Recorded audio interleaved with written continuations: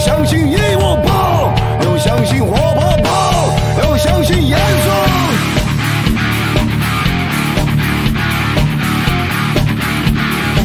嗨，大家好，这里是 Erik 海盗电台，我是 Erik。今天我们来讲一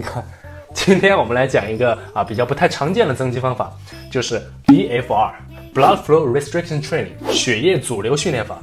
血液阻流这名字乍一听又高端大气，又有点不太正常。其实它的底层逻辑我们已经驾轻就熟了，基本上每次训练都会运用到，那就是目标肌肉的充血，也就是健人口中的泵感。I'm like getting the feeling of coming in the gym. I'm getting the feeling of coming at home. I'm getting the feeling of coming backstage when I pump up. When I pose out in front of 5,000 people, I get the same feeling. So I'm coming day and night. I mean, it's terrific, right? So, I'm in heaven. 想要理解 Bfr 训练的特点和优势，我们就需要从泵感来进行解释。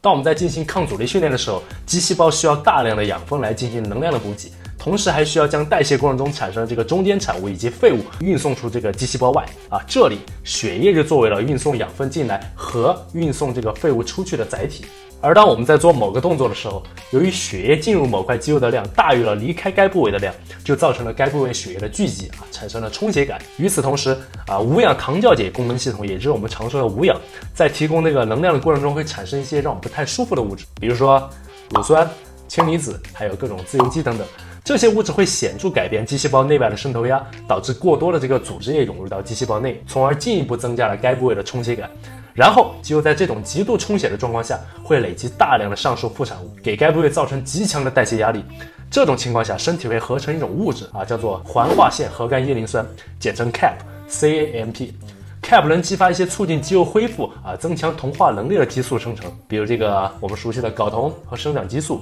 进而让我们达到增肌的效果。说人话就是反复刺激该部位就会充血，充血有利于变大可以说 Bfr 就是建立在代谢压力条件下的一种增肌办法。不过呢，它需要比这个普通的泵感更为强力的充血效果，这个我们就需要一些小工具的帮忙了。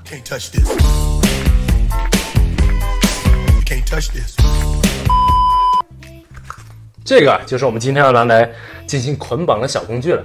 当然你也不一定非要用这个专门的带子，什么弹力绳发带、围巾，甚至 iPhone 的充电线，或者你女朋友的丝袜都可以拿来用。因为躯干的肌肉并不能像四肢一样进行绑扎，所以 Bfr 的训练主要针对的是手臂和腿部肌肉的增肌训练。Bfr 的绑带分为给手臂使用的短款和腿部使用的长款。我们今天用的就是这个短款。至于这个绑带的位置，应当位于四肢的根部。这里我们就拿手臂来举例，将绑带绑在这个三角肌指点的位置，然后调整这个松紧度，扣紧卡扣。这里需要着重提醒的一点就是，松紧度首要考虑的前提是保证这个动脉血液的畅通和静脉血液的阻断，这样才能产生这个血液不断堆积，接近这个只进不出的效果。就像貔貅，对，就像貔貅。那咱们这个练的应该是貔貅臂不是麒麟臂扯远了。话说回来，如果你的体脂率不高于18的话，绑好带子之后，往往能看到手臂上微微隆起的这个静脉血管，然后再把一下自己的这个手腕的脉搏。如果你依然能感觉得到，那这个松紧度就 OK， 千万不要勒得过紧累得脉搏都没了，一场训练下来再废一根胳膊那就不划算了。如果你做腿部的训练，绑带就要绑在大腿的根处注意不要太紧，以免压到这个股动脉。如果你要量下肢的这个脉搏，可以在足背正中的最高点量测到，然后我们就可以开始训练了。Bfr 训练通常会采用较小的重量和这个中高次数的重复来进行，重量尽量选择你该动作最大重量的60%左右即可，重复次数15到20次这样的话会产生最佳的泵感，再加上这个血液阻流的作用，你的手臂就会像吹胀的气球一样，感觉随时都会。为了增加使用绑带和不使用绑带训练下的这个泵感差异我只在右臂绑了绑带，然后会进行4组绳索二头弯举，每组20个，休息时间的话45秒。这时间稍微有点漫长，咱加个速。第一组完成，然后休息。接下来是第2组，完成，然后休息。这个时候已经明显能感觉到手臂的泵感了，但是差别还不大。我们继续。在第3组中途会感觉绑了绑带的一侧烧灼感来得更早，而且更加强烈。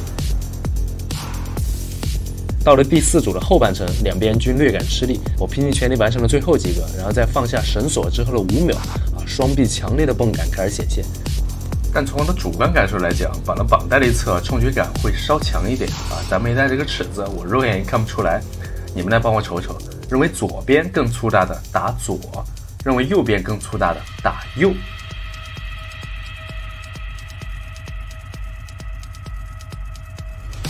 至于每个动作的每一组需不需要都采用 Bfr， 大可不必。我们可以在每个动作的最后2组或者最后1组采用 Bfr， 或者专门安排一个该部位的这个单关节动作全程进行 Bfr， 比如说哑铃2头弯举3头下压等等。